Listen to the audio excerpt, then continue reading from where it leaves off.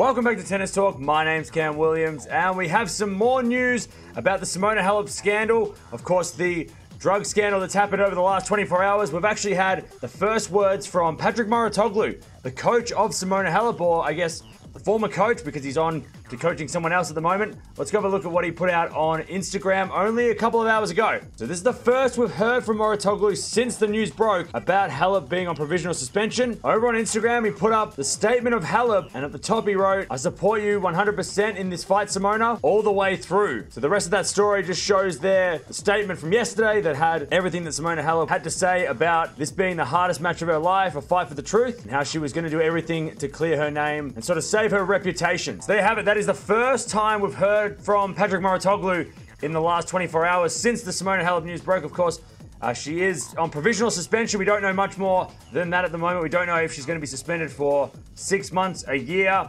if she's going to just for the rest of the year. We don't know yet, but we're going to find out over the next couple of weeks. But that's the first time we've heard from Mouratoglou. He just kind of, I guess, just retweets or re-uploads the statement and says that he's got her back and he's going to support her 100%.